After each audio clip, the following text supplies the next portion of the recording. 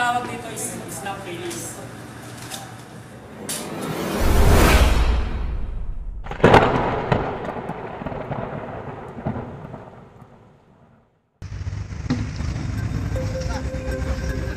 Lumampas na. Okay.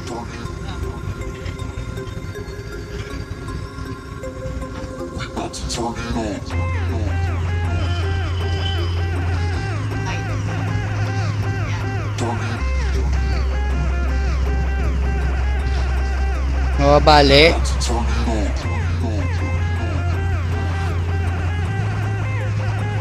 Ulitin mo, iba-ibang kamay yan. Generic naman yung 1, 2, 3.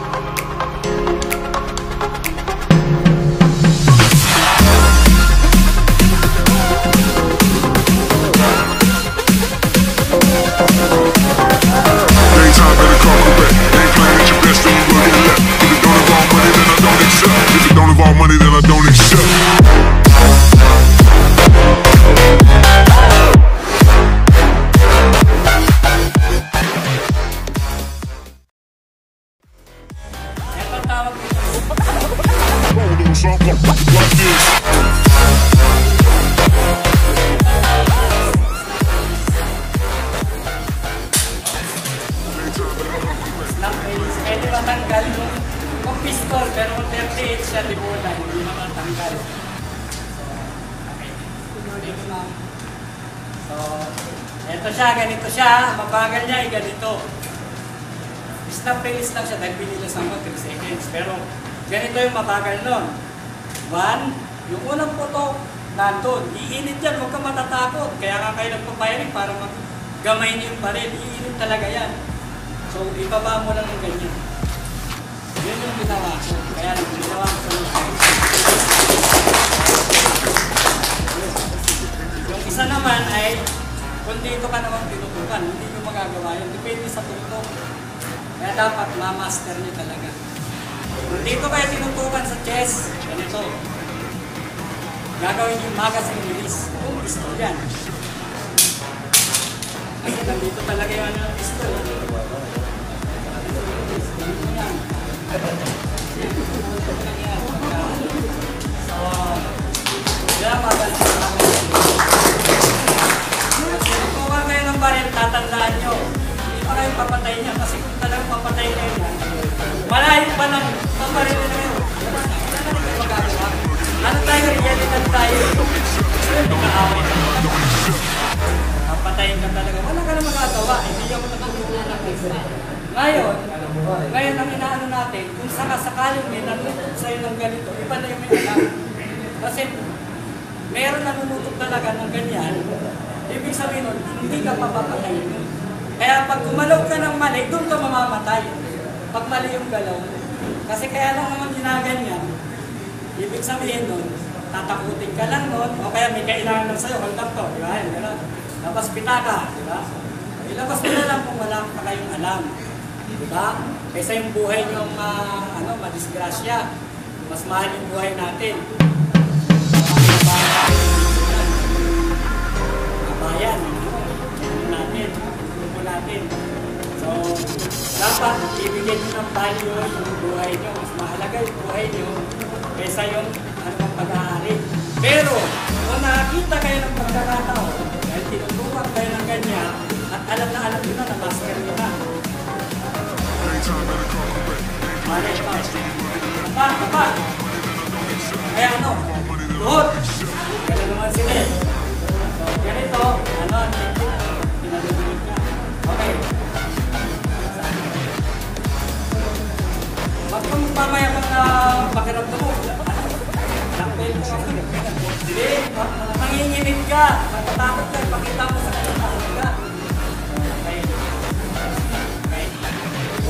Maawa ko. Bakto, anak ko. Basta ang tatandaan nyo, pag tinututok ka niyan, yan, nakatutok sa hirong. Yung unang tutok dapat yan, wag tumama sa'yo. Kasi yung talagang papahan sa'yo. Kaya hinahawakan yun ng daliri, at ibigit lang naman talaga yung mga daliri natin. Hindi kakayanin talaga na pesa yan. So, napag-aralan na yan, ganun talaga yan. Okay. Ito, kita mo sa page.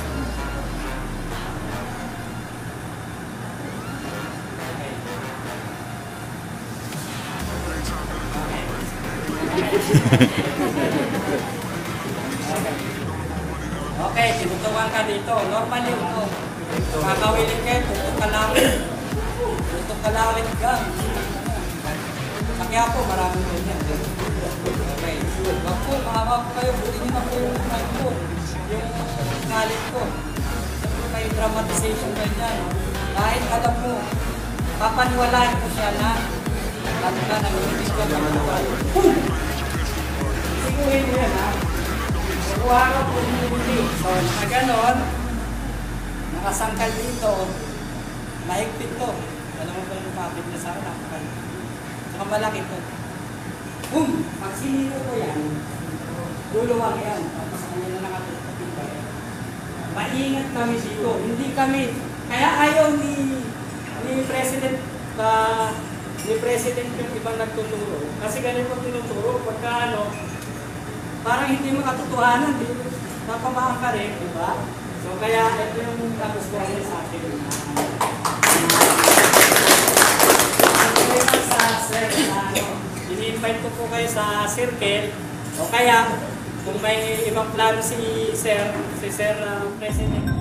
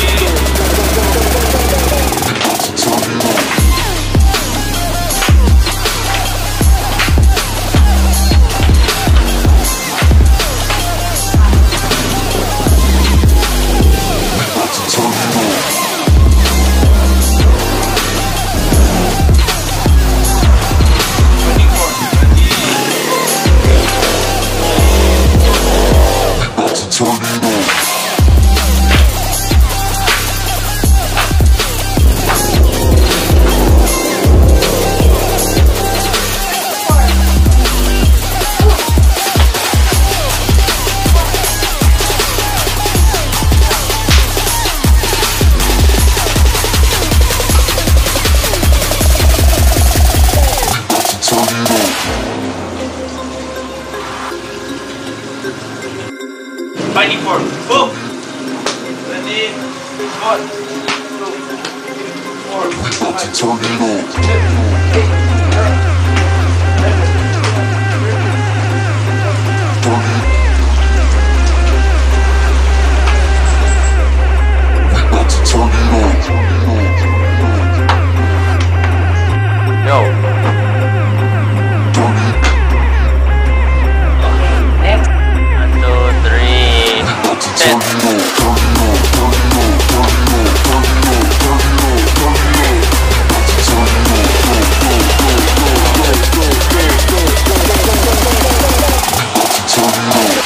Fighting for. Ready? Go. Ready? 1, 2, 3, 4, 5, 6, 7, 8, 9, 10, 11, 12, 13, 14, 15, 16, 17, 18,